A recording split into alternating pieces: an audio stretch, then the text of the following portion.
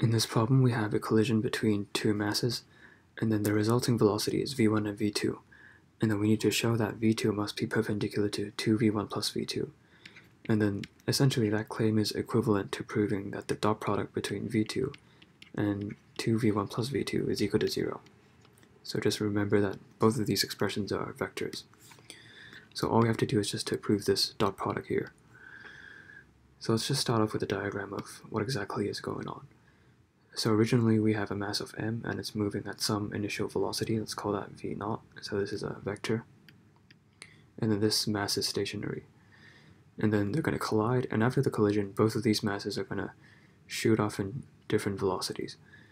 So the mass with mass m is going to shoot off with velocity v1.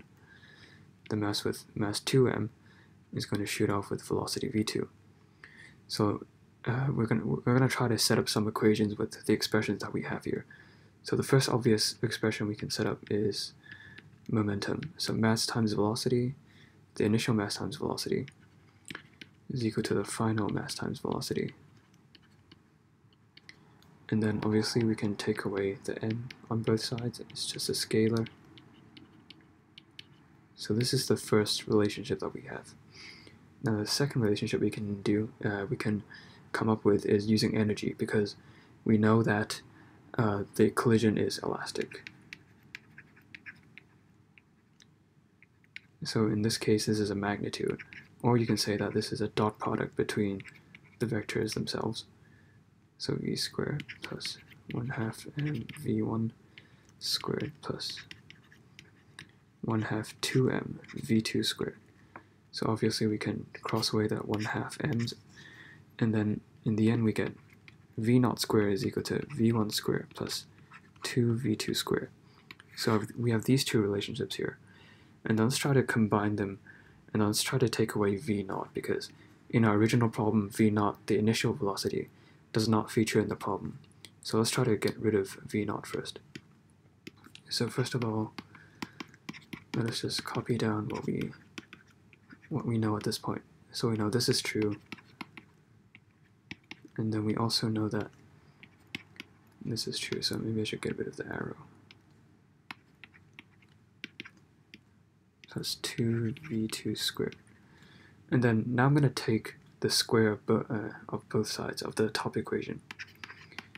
So when I'm taking the square, that means I'm taking the expression and I'm taking the dot product of that expression with itself. So on the left hand side is just v squared, because two dot products of the same vector is just the magnitude of the vector squared.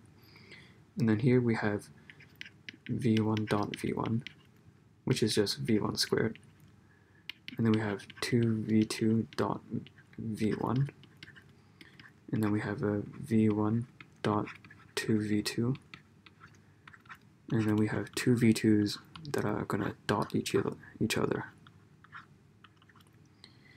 So in the end this is just going to turn up to something like this. So this is just v1 squared, this is equal to 4v2 squared,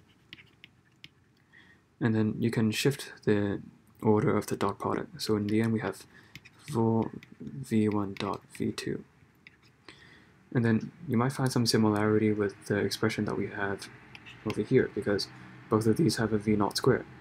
So we know that this left hand side here is also equal to this expression, v1 squared plus 2v2 squared. So immediately you see we can cross these out, and then for the 2v2 squares we can get rid of two of them. So in the end we have 0 is equal to 2v2 squared plus 4v1 dot v2.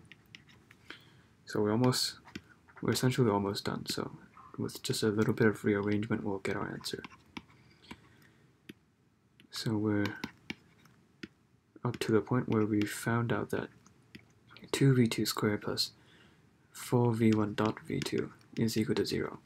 And then once again, v2 squared is just v2 dot v2, right? And then we can just pull the v2 out, and then we can also pull the 2 out because it's just a scalar.